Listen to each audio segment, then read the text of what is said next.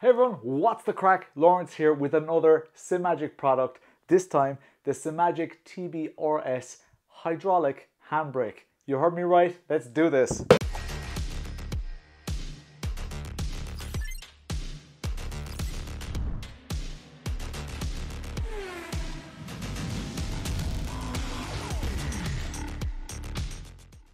So this product came as an absolute surprise to me.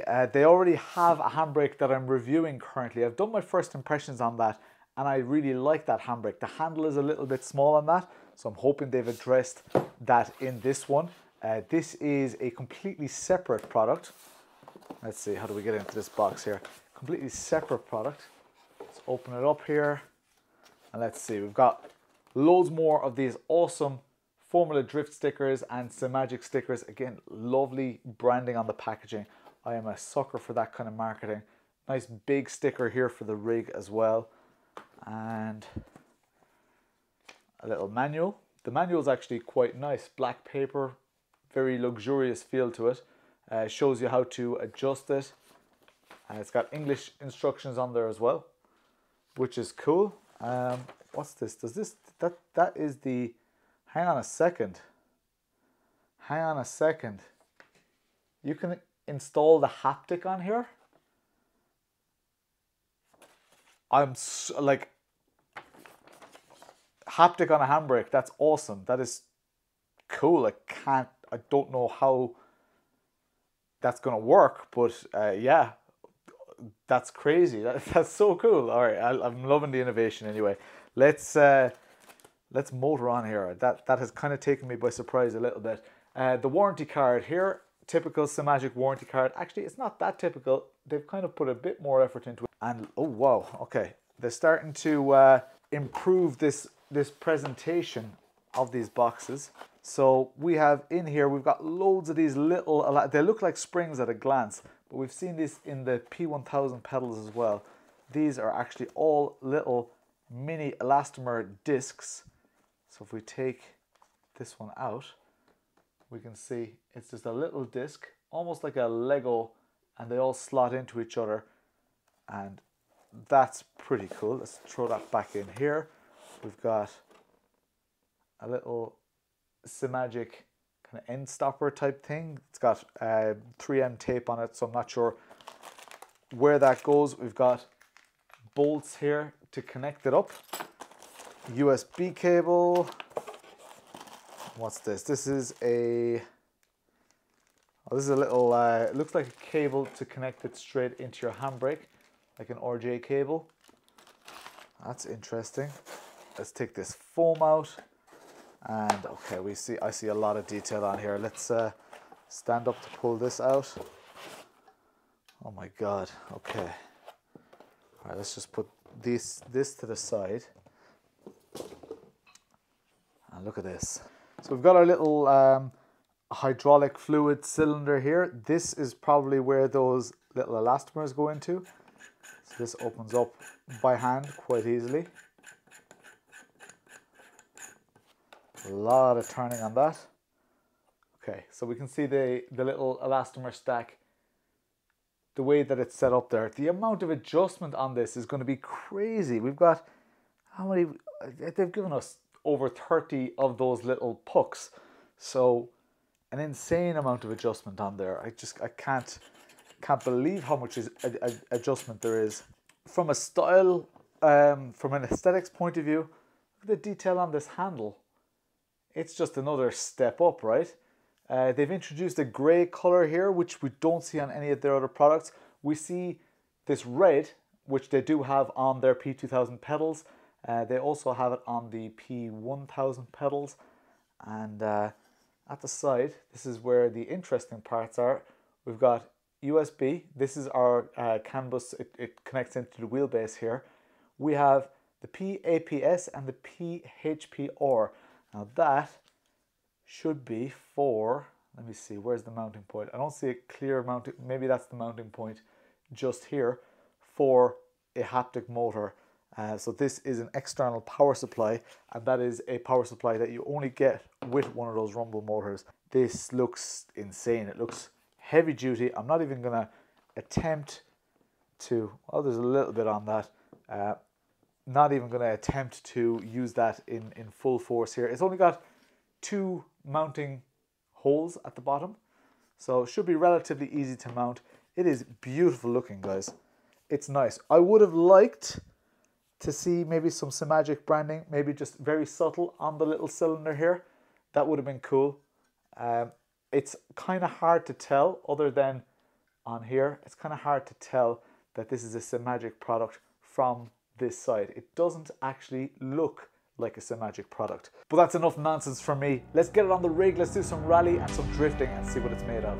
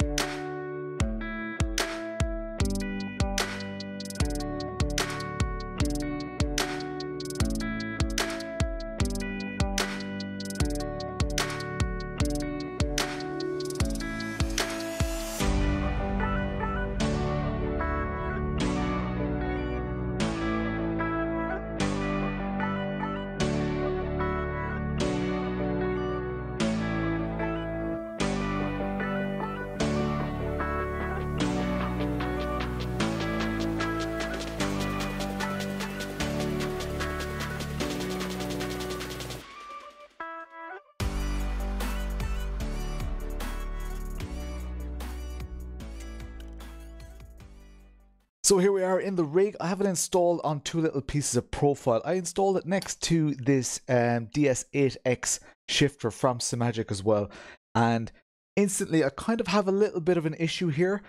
Something just to consider if you're buying this.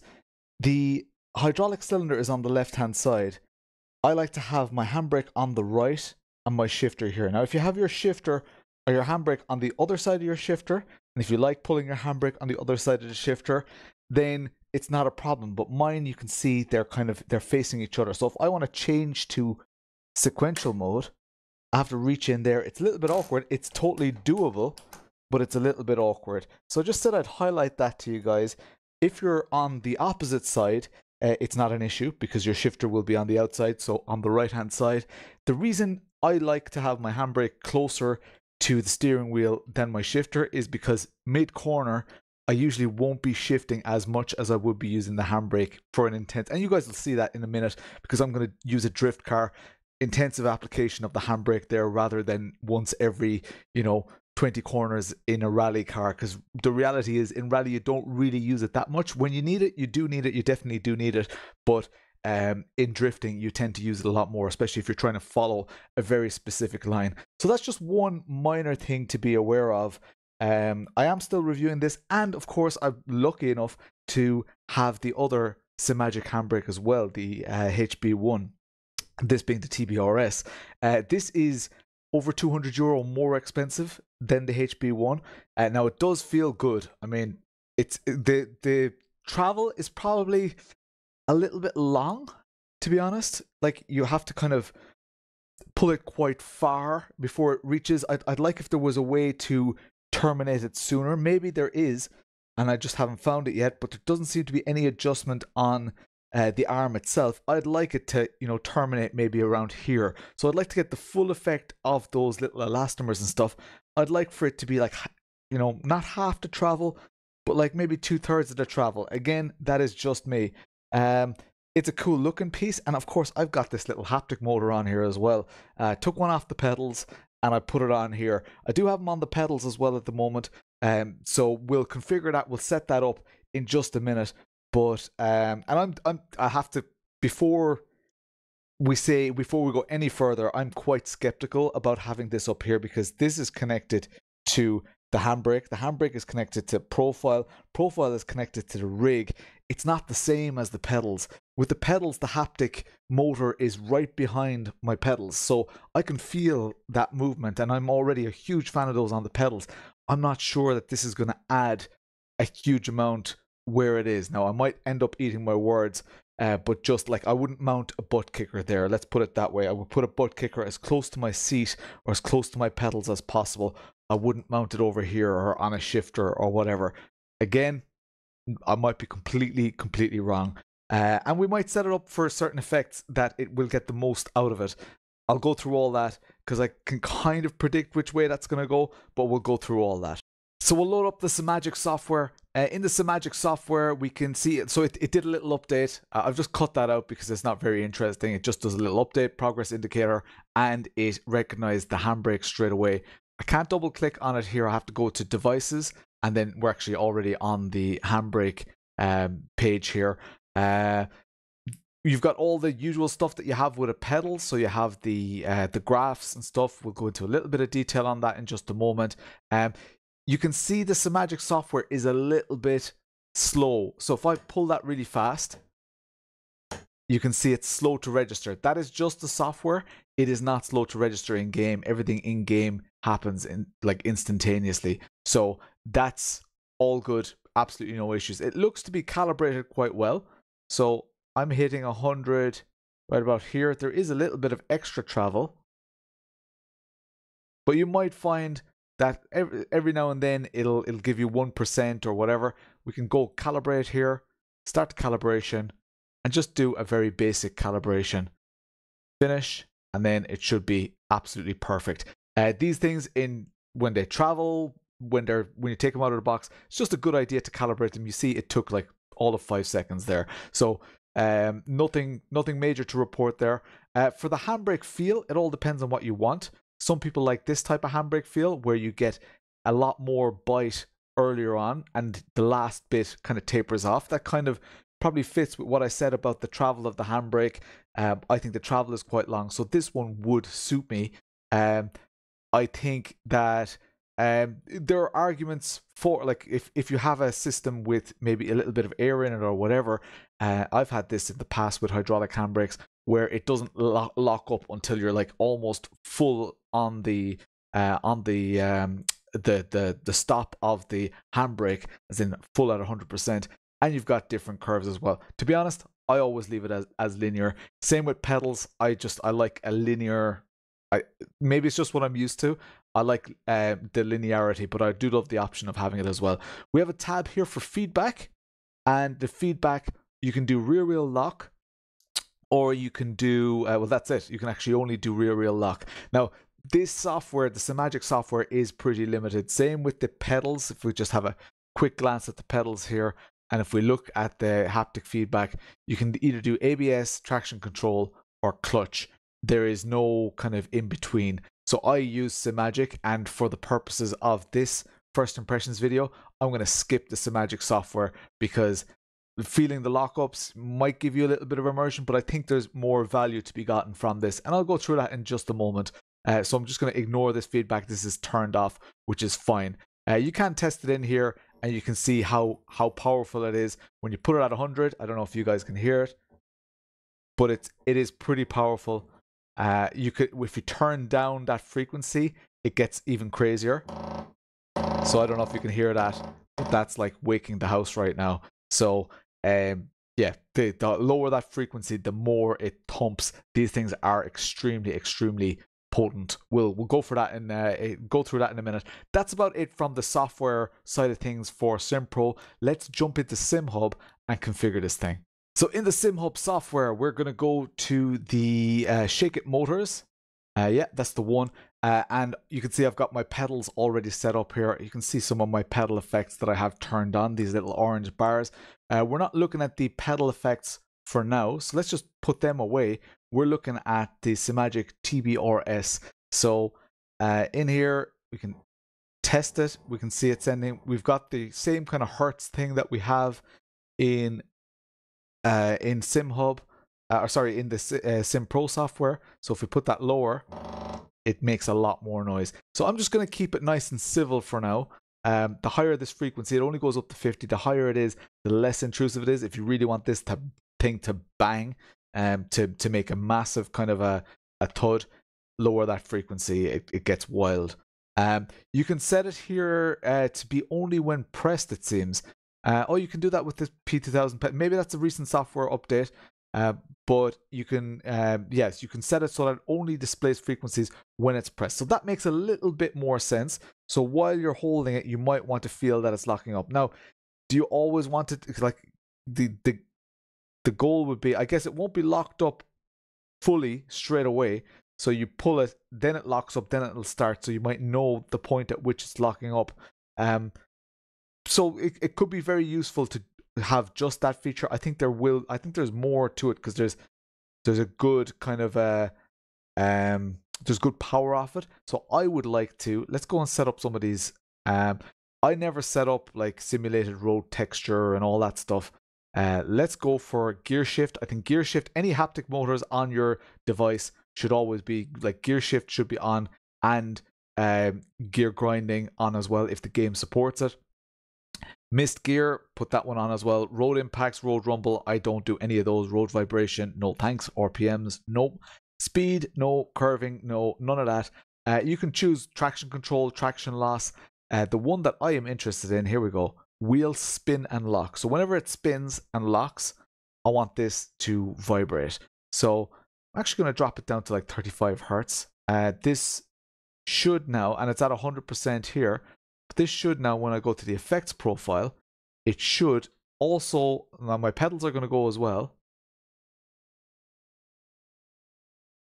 But I feel this motor as well. It's not as powerful as my pedals, it seems. Let me just drop the frequency slightly. And let's go back to the effects profile here. That's on 100. Okay, this is on 65. So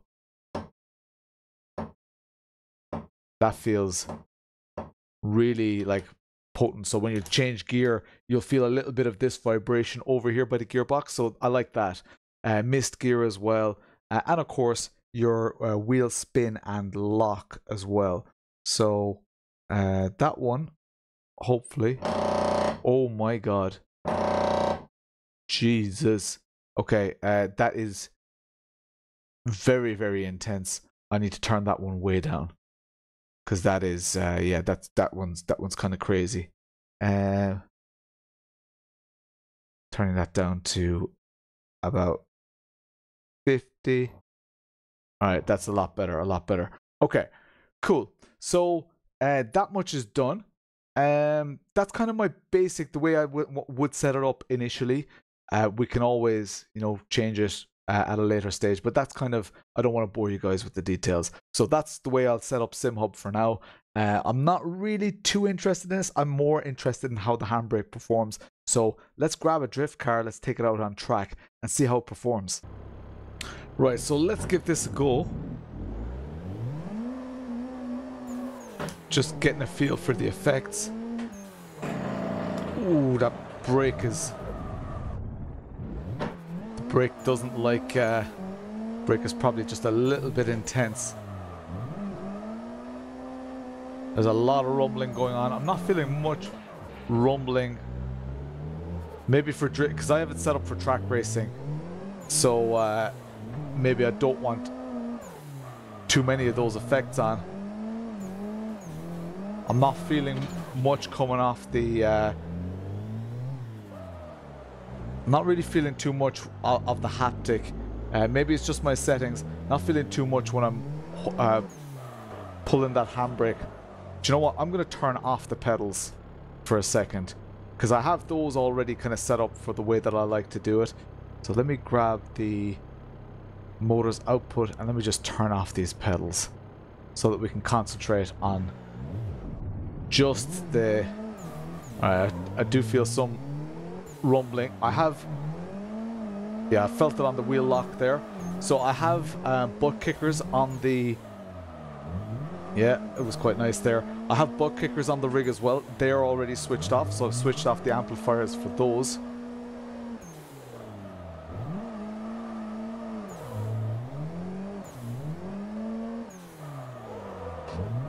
Just using the handbrake a lot here. Do you know one good way to use the handbrake? And do you know what?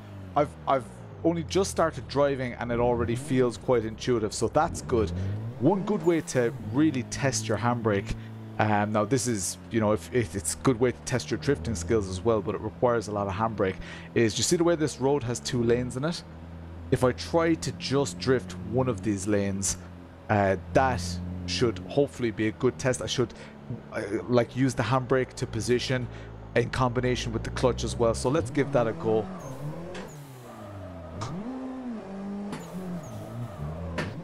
Need a bit more power, clutch kick it. Bit more handbrake to bring it out to the corner here. We're going to go right to the edge here. Don't want to carry too much speed. Rotate the car nicely. So you can see intensive use of the handbrake, he says as he messes it up. Intensive use of the handbrake, but it's quite accurate. The positioning is quite nice, so the length of the handle is quite good. So that's working. A bit of understeer there. So that's all working quite well for me. I haven't drifted with all of this equipment yet. Let's do a big entry here. On the left lane. Oh, it took the barrier.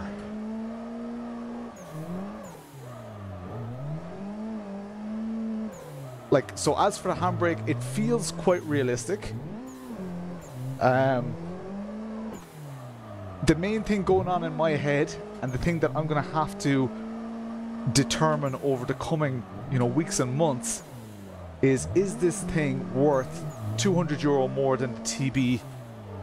Sorry, the HB1 from Simagic, which I think is actually a very good handbrake. I think it's a relatively good value.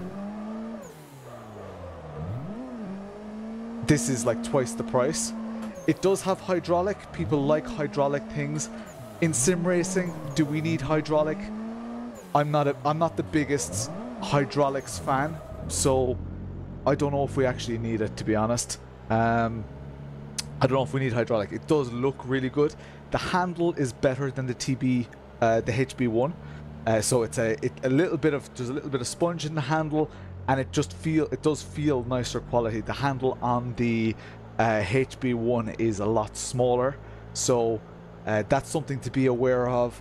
Right now my gut is telling me that like the feel is quite good. I have to play around with the elastomers that come with it, but it does feel quite good. I think the travel is kind of a little bit of a thing for me. I'd like if the travel wasn't as long. Maybe it's because of the length of the handle. It seems like longer travel. I don't know.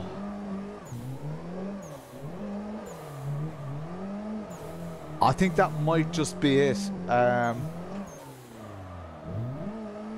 do feel a bit of that haptic. To be fair, it is resonating through the rig, which is it's doing a lot better than I expected. The thing with the ones on the pedals, if you don't have your feet on the pedals, they make lots of noise. This one isn't making lots of noise. I guess it's not on a loose or pivoting point, so maybe there's less to vibrate, but I do feel it through the rig, so that's a little bit surprising. It's better than I expected. Would I spend the money on a haptic for the handbrake? Only time will tell. But so far so good. It feels very authentic. If you want an authentic handbrake experience, and take it from me, I've owned real-life drift cars. I've owned road cars with hydraulic handbrakes in them. I've driven lots of drift cars. I have been in rally cars. Have never driven a rally car. I parked a rally car once, but you wouldn't be pulling the handbrake. So I don't know exactly, but a hydraulic handbrake is a hydraulic handbrake, right? So I have plenty of experience with hydraulic handbrakes. This feels pretty authentic. So first impressions are done. I didn't have to drive with it for long. It's not a very complicated device. The thing about the travel, the price I think needs to be talked about. Yes, it does feel authentic. It is $450 there or thereabouts. The TB1, HB1, TB1. It's a TB1. Have I been calling it a HB1? I've been calling it a HB1. It's a TB1. Is $200 cheaper, €200 cheaper than this. So that's like half the price. Is this twice as good? No, definitely, definitively, no way, not a hope. has a better handle. It has, and this is just my first impressions, right? This might change over time. I'm not 100% sure. Better handle, the travel, the price. The haptic is pretty cool. I think that's going to grow on me. I wouldn't buy it. Like, my gut would say, knowing what I know about haptics, I wouldn't buy it. It's cool to have it there. If you're going for all the bells and whistles, go for it. It's cool to have. Nobody else has it. So that's cool. The fitment with the DS8X, that the controls are, now that's just my configuration, but this is a JDM configuration. If you're drifting, a lot of the time your shifter will be on the left, your handbrake will be on the left, your handbrake will be on the steering wheel side of the shifter. Personal preference will change that. This is not a blocker. It's not a deal breaker. It's just not beautiful. It doesn't look. It's not. If these were the other way around, it would look a lot better. But I prefer the handbrake to be close to the steering wheel because you use the handbrake mid-corner to make those adjustments. So you need to be close to the steering wheel so that you can grab the handbrake really quickly. You're not going to be doing that with the gear shifter. Generally, when you're in the corner and you've slowed down for the corner, you're already in the right gear for that corner. So that it doesn't need to be too close to the steering wheel. So this is me just kind of thinking out loud and what I'm feeling about this. It's a beautiful piece. And it's, as far as high-end, because this is a high-end handbrake, let's call a spade, $450 or €450, less than €500. I think it's still a decent price. I know it sounds ridiculous, but maybe I'm just desensitized to it these days. I think it has all the potential to be one of the best handbrakes on the market, if not the best. It has all the hallmarks of it. I think people will be very, very happy with it. So hopefully that equips you with enough to know whether you want to buy this thing or not. The DS8X, I'm getting on very well with that. My long-term review is still in the works, but I'm using it in all sorts of configurations with different products as well, just to try and really see how it works, how it can mount it, and all that stuff. So this is a really good combo. I stream every Tuesday and Thursday at 9 o'clock Irish time, so that's GMT at the moment. Do join me there. I'll be using these on stream if I'm doing any rally or drifting. Rally every Thursday, so do join in for that. You'll see me use this, and you'll see it be, how reliable it is and how well it performs. For now, I'm Lawrence, and I'll chat to you later.